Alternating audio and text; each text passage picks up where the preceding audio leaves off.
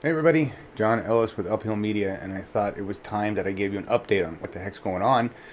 There's been a lot happening in the month of September, and let me just give you the rundown.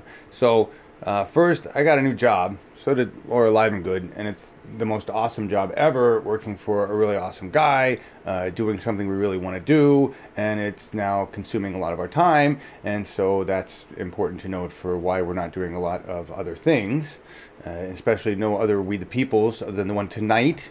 There's a We the People tonight with Jason Call at 7 p.m. Pacific. Please join us for that. He's a Washington candidate for CD2. And we got to get rid of Rick Larson, who's this corporate Democrat, really supports the aerospace, defense, military stuff. And you don't like him. So join us tonight for We the People. We the People meet Stephen Cox had to be rescheduled because I had to move. And when I move, Uphill Media moves. We're trying to fix that. Right now, we're trying to put Uphill Media in a place where it can run normally, and maybe other people can help make that happen. And on to that, we also went to CCTV Salem, and that's an awesome facility, and we're going to be using that facility. That's in Oregon. I'm now in California, and so there'll be some back and forth and some stuff there, but that's a facility that we can use to do much better productions than we have been doing. And so we're looking forward to upgrading a lot of things, doing some new stuff with them, and doing live broadcasting that reaches the Salem market, which is 250,000 people. And they don't have any local news, and this is Salem, Oregon, and that's the capital. So this is a good place to be pushing our political content, which is what they want. So I'm very excited about that. I'm excited about working with Alan and the rest of the people at CCTV to get that done. You guys made that possible by supporting Uphill Media.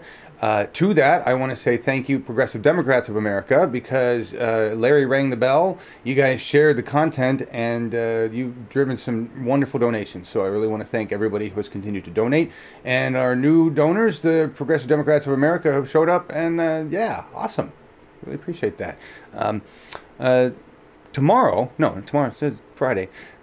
2020 Burnstorm is happening Saturday. So there is no Progressive Review because we've got a live event that's happening in Portland, Oregon. It's our 2020 Burnstorm event. We've been pushing this in social media. We've got a lot of people speaking at it. It's an amazing event with Shahid Buttar, who will be the keynote speaker. It has all the Oregon progressives running against the incumbents. We've got people from Washington and another guest from California. So please check that event out and support it.